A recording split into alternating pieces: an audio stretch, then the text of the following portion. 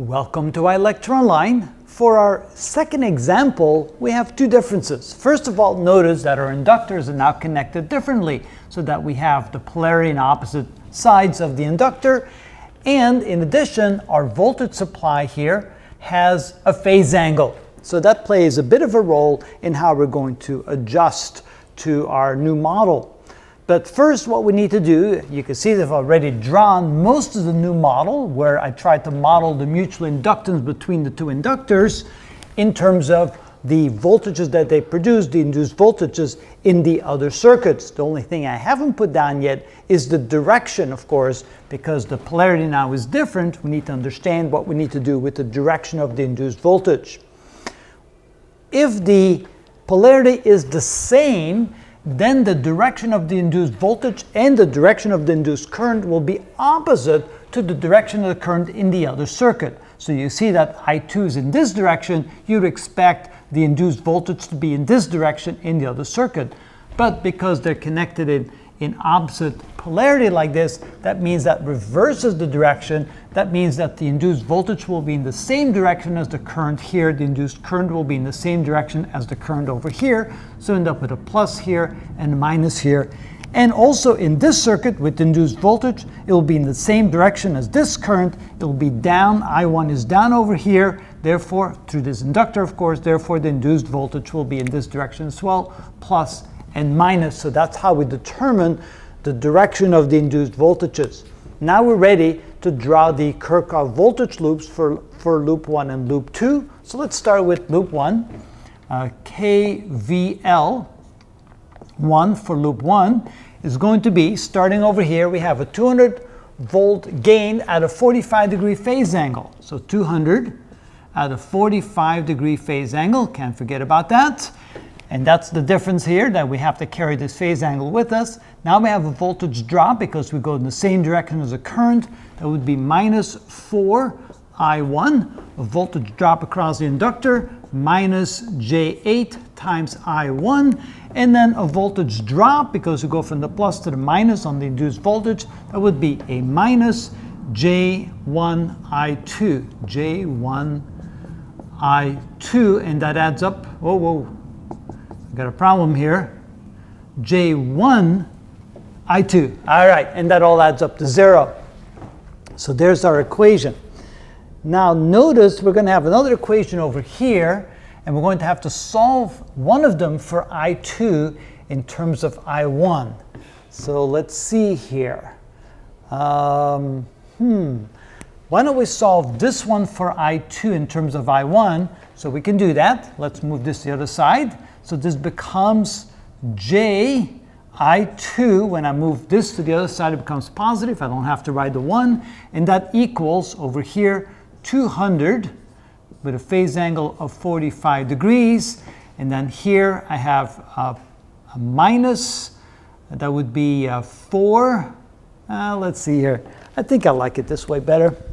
Keep it separate for now. So we have a minus 4 I1 and a minus J8 I1. So notice, if I now divide both sides by a J, divide this by a J, divide this by a J, divide this by a J, divide this by a J. That's why I like to keep it separate, makes it easier to simplify things. So we have I2, because the J's cancel out, equals, here I multiply the top and the bottom by J. J times J gives us a negative J200 with a 45-degree phase angle. So negative J200 with a 45-degree phase angle. Just keep bringing this phase angle along, then later on we'll deal with it.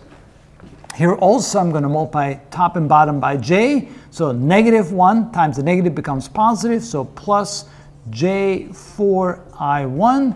The J's cancel out here, minus 8I1.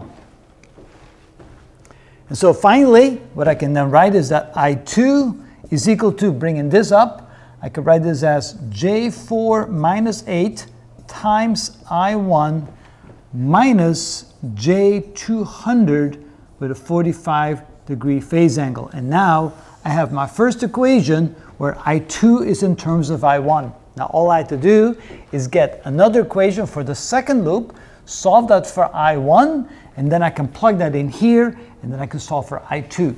Once I have a I2, then I can calculate the voltage across the voltage drop across the resistor, because then the voltage is simply the resistance times the current.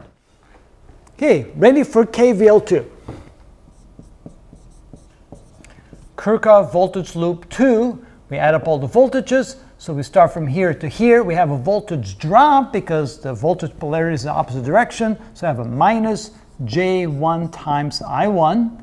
Here we have a voltage drop because we go in the same direction as the current, minus J5 times I2, and here we have a voltage drop minus the resistance 10 times I2, and all that adds up to 0.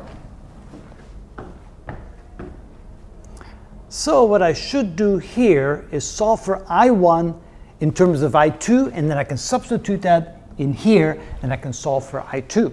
All right, let's do that. So let's see here. Move this to the other side and turn the equation around. End up with J times I1 is equal to, because when I bring it across it becomes positive, I can drop the 1 here, and that equals a minus J5 I2 and a minus 10 I2. Then I divide both sides by J, like this. So I end up with I1 is equal to J divided by J, gives me minus 5 I2, and here I'm going to multiply both the top and the bottom by J. So J times J is a negative 1, that makes that a plus 10, or plus J10 times I2, and then factoring out an I2, I can say that I1 is equal to minus 5 plus J10 times I2, and there's my second equation. Then all I have to do is plug that into my I1 over here, and I'm set to go. I can then find I2, and then I can find the voltage I'm looking for. So let's go ahead and do that. We have I2 is equal to J, let's see here, minus 8 plus J4 times I1, which is equal to minus 5 plus J10 times I2. I'm kind of running out of room here, so let me put a line here. And then I have to subtract from that minus J200 with a phase angle of 45 degrees. All right, kind of have to squeeze that in there. So I'm going to multiply this out. So we have I2 is equal to minus 8 times 5, minus 5 is a plus 40. Minus 8 times that, that's minus 80. Minus 20, that would be minus J 100. And J times J is negative 1. 4 times 10 is, let's see here, that's 40. That's minus 40 minus 40. And multiply that times I2 minus J200 with a 45 degree phase angle. All right. Notice 40 minus 40 is 0. So now we say that I2 is equal to minus J100 times I2, because the 40s cancel out, minus J200 with a phase angle of 45 degrees.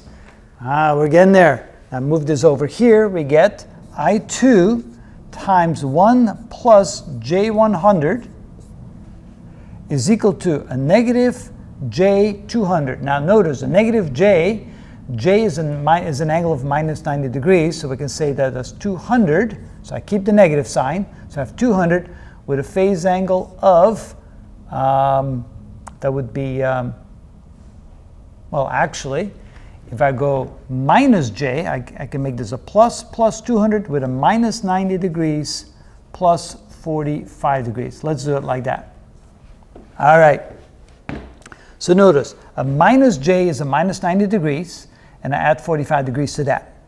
And that makes that into a plus. All right. So far, so good. And finally, I have I2 is equal to minus 90 plus 45 is minus 45. So I have 200 with a phase angle of minus 45 degrees divided by 1 plus J100. 1 plus J100. Well, that sounds like it's about 100. and it's a plus j, that would be an angle of about 90 degrees, very close to 90 degrees, close enough, right? Because it's j100 and a 1, so it's basically 100 with an angle of 90 degrees. We can almost ignore the 1, just basically the same thing, which means that this is equal to 2 with a phase angle of minus 135 degrees. So here I have the value for I2. Now all I have to do is multiply I2 times the resistance to get the voltage. Remember, I is equal to V over R, which means that V is equal to I times R, and therefore V is equal to the current I, which would be I2 in this case. So that's going to be I2 times R in this particular case. So I2, which is 2 with a phase angle of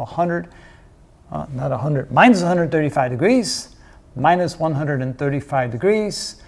And I'm going to multiply that times 10 with a phase angle of 0 degrees. And so the voltage is going to be equal to 20 with a phase angle of minus 135 degrees. And that would be, of course, in terms of volts. And again, depends how you want to look at it, because notice the current is in this direction. We have a voltage drop from there to there. So the voltage from here to here is going to be a positive 20 volts because we have a voltage drop of 20 volts from there to there. So again, sign-wise, it depends how you want to look at it. And that's then the final result, and this is how you do that. That's how it's done. 12 minutes? Seriously? These are double E problems. 12 minutes? It's done correctly. That's a shock.